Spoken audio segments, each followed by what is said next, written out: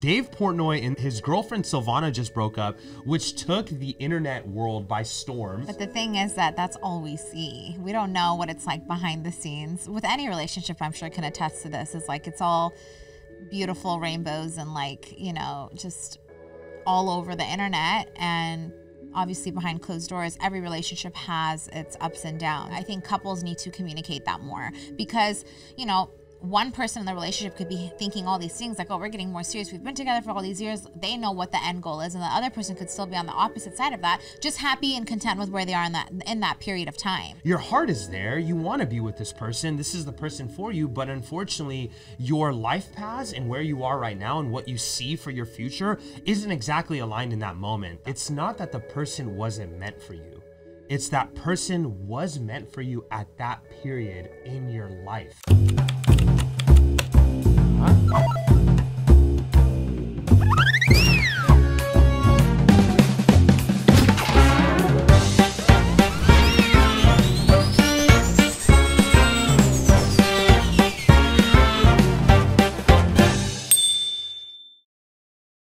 What's good, everybody? Welcome back to the Dima podcast. It's Neela. And it is Adis. What's up, family? People are just breaking up.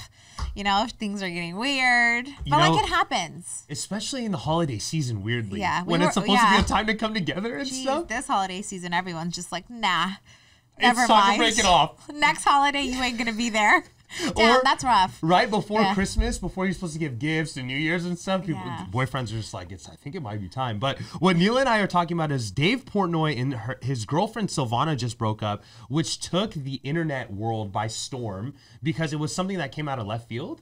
Because a lot of people loved Dave Portnoy and Silvana together. They were just that TikTok, everyone stand them and stuff like that. I know Dave Portnoy through Barstool. He's the CEO, owner. I don't know if I think he sold Barstool and owns a minority share. I don't know how he did it, but he's just a genius entrepreneur. Also does pizza reviews that I avidly watch all the time because I'm a big pizza connoisseur myself. But yeah, like he's this guy who kind of put his relationship kind of out there with his girlfriend on TikTok, and they kind of blew up as that couple on TikTok, right? They have a dog together. I think it might be Dave's dog, and they kind of share them together, or I don't know how that works, but they post like cute TikTok videos and stuff like that, and everyone loved them. And out of nowhere, she posted a TikTok basically crying, and it said, when you and your boyfriend break up out of nowhere or something along the lines of that. And I was like, whoa, no way. And I read the comments and I was like, damn, that's crazy because Dave's like a multi-millionaire, and like watching their life as a couple in the Hamptons, like going out and doing stuff, I was like, that's what's up. They're like a huge age gap difference, but like they make it work, and seeing their lifestyle together and seeing the way they mesh, I was like, that's so cool to see that, because a lot of those like relationship YouTube channels and stuff, they blow up, and they blew up, you know? So seeing them break up, I was like, damn, that sucks. But the thing is that that's all we see. We don't know what it's like behind the scenes. With any relationship, I'm sure can attest to this, is like it's all beautiful rainbows and like, you know, just all over the internet. And obviously behind closed doors, every relationship has its ups and downs, and we don't really know the depth of why they broke up. It was asked on the BFF's podcast. He kind of like maneuvered around the question and like kept it high level. But I think 3 years is quite some time to be involved with someone, to eventually want to take things maybe to the next step, and like someone maybe just wasn't feeling ready. You know, it happens. We know it.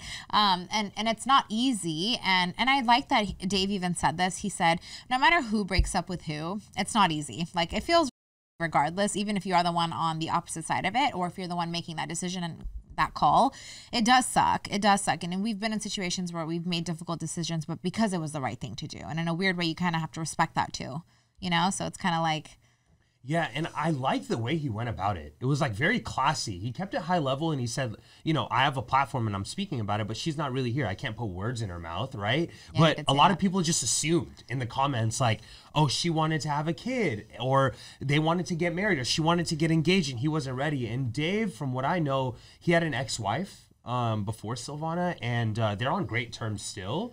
So a lot of people are speculating that maybe she wanted to go to that next step, because after 3 years, I can say this from my perspective because I've gone through something very similar. When you're with a girl and they have these expectations to get engaged, have kids, get married and stuff, and you're not really there.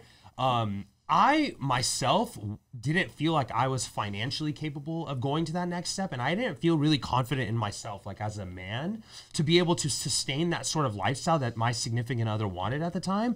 So that pressure would be built up, and he spoke on this on the podcast, and he said this is a conversation that kind of happened a few times before it was like the catalyst on Thanksgiving.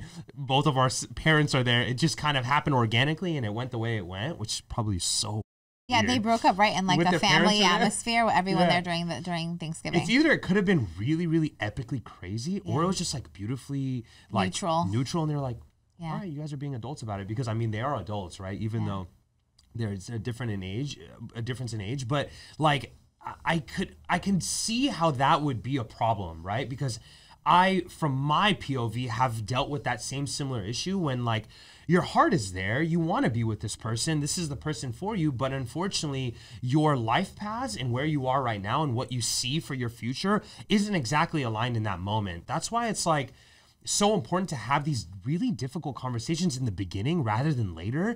But like relationships don't happen that way, Niels. Like I don't know. I think now more than ever they do though. They do because we live in a time where dating sucks so bad that you have to just go into it with, okay, here is my expectations. This is what I'm looking for. Is your head there or not? At least like a lot of people will agree, man and woman, around like, I'm not here to play games, or people just don't know what they want, and you come across that and people are okay with that too. But it's like, those are the people that are in that gray area of like, okay, I'm down for the relationship, but not down for anything serious, but I'm down to like have multiple dating partners. But so it's like, what do people want? But also, like, you and I had this conversation when you were dropping me off to your car where, like, it was a similar sort of conversation that you've had with a friend, right? Mm-hmm. And they were explaining, and you were kind of, like, taken back by it. Yeah. You're like, it was kind of like, okay, well, is this like a, like, in the beginning stages, it's not easy to just have a conversation.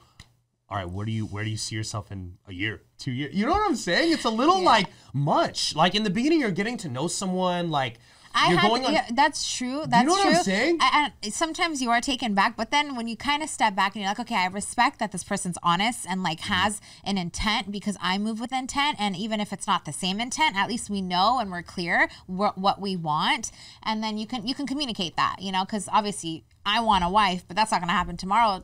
It takes time to get there, but at least you know what you're working towards. And a lot of the times, even in relationships, when you're with someone for 5, 6, 7 years, 2 years, 3 years, you're in that relationship, you're feeling good, the hearts are in it, but you still kind of don't know where it's going or what the goal is. And a lot of, I think couples need to communicate that more, because, one person in the relationship could be thinking all these things like, oh, we're getting more serious, we've been together for all these years, they know what the end goal is, and the other person could still be on the opposite side of that, just happy and content with where they are in that period of time with that person who down the line you don't know might want to end up being more serious, but it's like they haven't thought that far yet, so it's like you have to communicate, and those conversations are so uncomfortable. They are, and I completely understand that, because like in my situation, it was like the heart is exactly where it needs to be. And it's almost like you're painting this false image of what it could be when like years would kind of go by in the relationship. And they're like, okay, this is going to progress. Like he's going to pop the question any minute. But in your head, you're just like, we'll figure it out down the line, right? Yeah. Because like, it's difficult for me. I can say like it's very difficult for me to maneuver in those difficult conversations, especially dealing with breakups. Like I've been a terrible person when it comes to breakups, because my heart like yearns for that person, because I love this person. I've grown to love who they are, their family, everything. So it's like, it's so difficult for me in the past to have like broke it off with someone that I knew was just so great, but I just wasn't where they were. So like, I had no backbone when it came to it. I would either like disregard it or just push it off or blame it on something else. So for him to like, really step up, maybe he really still cared for this girl and was yo, I just can't 100%. Give it to you. This has happened multiple times. Like now we're at a point where I can't keep dragging you along and you wait. And again, this is just speculation. We don't know the ground factor of why they broke up, but I think, if we do consider a situation like this, it's important to understand, like, people are in our lives for a period of time, right? That may mean in a romantic relationship because you're content and, like, you don't realize because it's going so well that a year, 2 years, 3 years have passed with this person, especially in their case where they're now TikTok popular and they kind of are building a brand off of their relationship. time is just passing and it's getting serious. And again, one is thinking one way, the other's thinking the other. And it doesn't mean to say that that's not eventually what they can both want. It just means that they're in different places in their life. Again, generally speaking for relationships, and I know you can feel for this, is like the intent has to be clear. And I think in most relationships, from what I'm seeing more so now, relationships leading to marriage, is like there's not a lot of intention that is considered, and then people are just not on the same page. And it can mean like, what do you mean we've been together for 3 years? And you're like, yeah, we've been together for 3 years, we're happy, we're in love, what needs to change? Like we're vibing out, we're feeling each other out.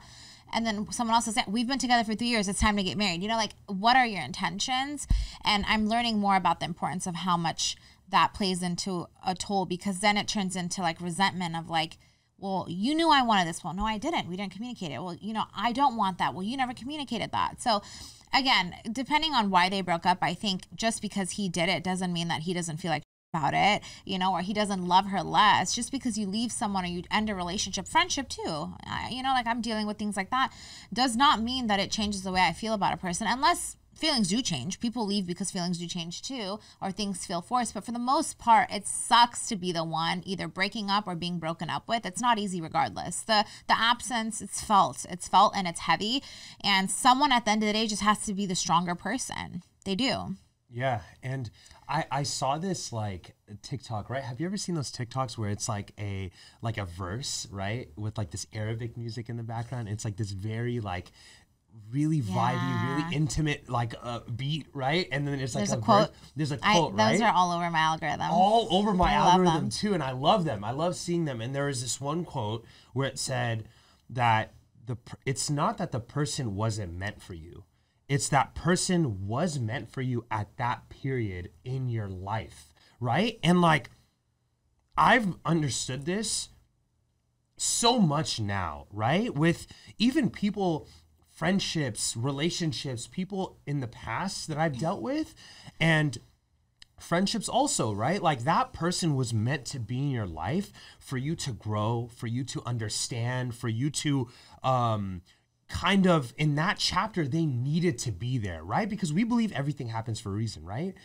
We believe in the big man upstairs, and like we're spiritual, so we don't think things happen by coincidence. So sometimes you can go through a bad breakup or an easy breakup, right? But that had to happen, and that person had to be in that period of your life, or your life could have been in a whole different direction. You could have been somewhere else. So even with Dave and Silvana, like her relationship was all over TikTok, but that made her TikTok following. And I know she probably had a following before Dave, but like she's huge now. And he talked about this. He was like, I hope she's the next Alex Earl, right? Where she blows up, she's bigger than me. Like Dave could have been a necessary and important pillar in her life at that period in her life, right? Yeah. And I'm starting to understand, like, you know, when they say you're never supposed to regret something or regret someone, I don't regret anything now because it led me to this point. And there's a reason why I'm here, and there's a reason why I had to let certain people go in my life, or they let me go in life, right, for their growth. But that quote stuck out to me because sometimes you regret. You're like, why did I talk to that person? Why was I involved with that, right? But it's like, wow, I'm starting to understand, like, they were right for me in that moment. Yes, that. And even if they weren't right for you, it was still a learning experience, because there are people who were in moments of our life at one point who also shouldn't have been, let's be honest. But at the same time, I've always taken away just like learning curves from those situations on myself. Like, why did I behave that way? Why did I take things the way that I did? How did I allow certain things?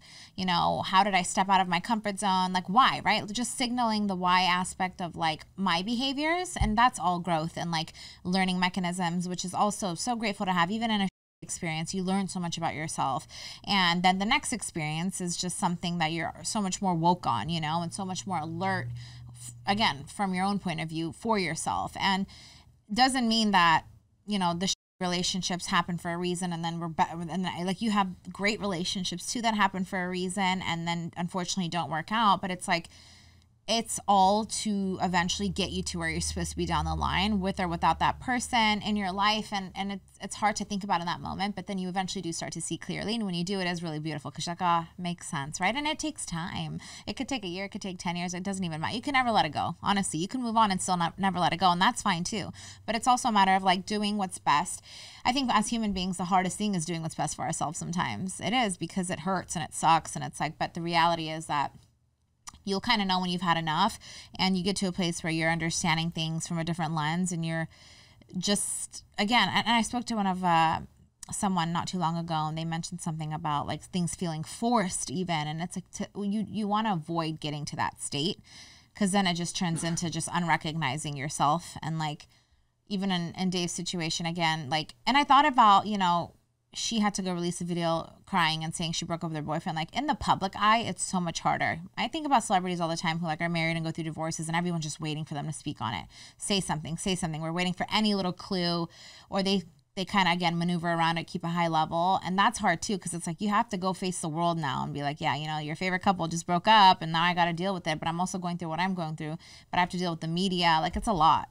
And that can also skew the way you think, right? Yeah. Because like you're seeing a bunch of people, hundreds and hundreds and hundreds of strangers just like giving you feedback that they have no idea what happened in your relationship, right? But they're like, F him, move on. But he could have been a great guy, or vice versa, right? Like, and like, we don't even know if he wanted to talk about it, but he probably had to, you know, on his platform. You messed up and like whatever. And you're seeing this constant feedback, and you're just like, that can make you think, right? So don't laugh. Nobody laugh at me, right? But I used to watch this show called The Vampire Diaries, right? And I loved that show. That was my right? And there was this moment in the show where they were able to essentially turn off their emotions, right? So like there was no emotion at all. They didn't feel hurt. They didn't feel anger. Like, she did it on purpose. I think Elena at the time, or one of the vampires or whatever, like turned it off because they were going through so much hurt at the time about losing this person that they just turned. It was called like turning your humanity off, right? Where you have zero emotions. And in this moment of like heightened emotion, right? When you're going through a breakup, right? Your mind is going through hell, right? You're going through the waves of like grief of losing someone, the sadness, the regret, right?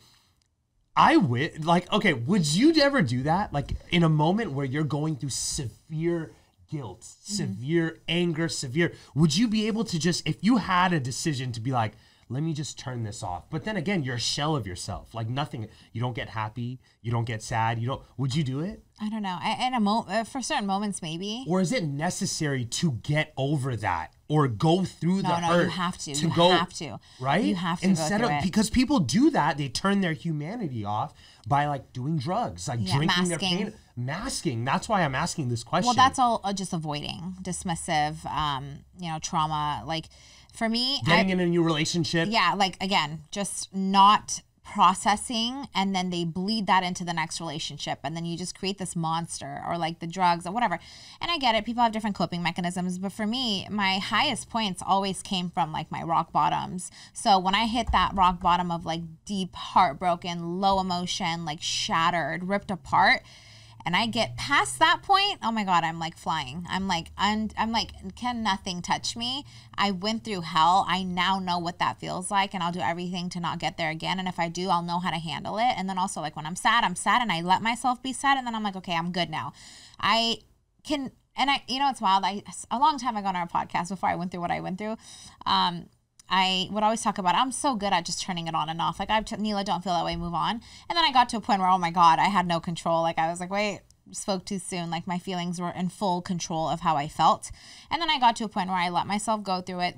You got to go through the healing process, bro. There's a whole process. And for people, that looks different. Months, years, 2 days, 3 days, drugs, moving on, hooking up. It's different to everybody, but there is a healing journey, and you have to let yourself go through each stage, and those stages look very different. And I think once you get to that peak of like where you're in control again, it's a beautiful feeling. And it doesn't have to be like your highest, like, because like when, as human beings, when we are in a really dark place, and then we get a taste of dopamine, and we get really, really, really high up, and then something happens and we come crashing down, climbing back out of that is even harder. So you got to let yourself like process and go through it, go through the pains, go through the days of just in bed crying, go through the days of eating, like go through the days of going out, getting messed up with friends, and like doing, being degenerate, literally. Like, you have to like let it happen until you get back to yourself.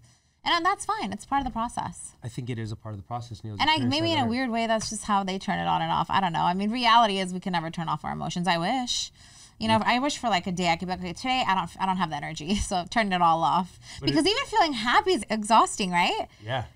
Feelings are exhausting. Definitely. And I think it's better to face them. Yeah. And then being able to get over them instead of like masking and just like, forcing and shunning it away. Because once you face the monster, you're able to, probably your odds of conquering that demon is much higher. And talking about it. I said this earlier about Dave. He probably didn't want to talk about it. But then again, maybe this is helpful for him and a source of like coping, because telling his audience, his platform, hearing the feedback and hearing the, yeah, it's okay, you made the good decision, we respect you, we know it's hard, does help. So talking about it really helps too. I agree, Niels. And where can they find us? YouTube.com/Sedima Podcast, TDP. We out. We out.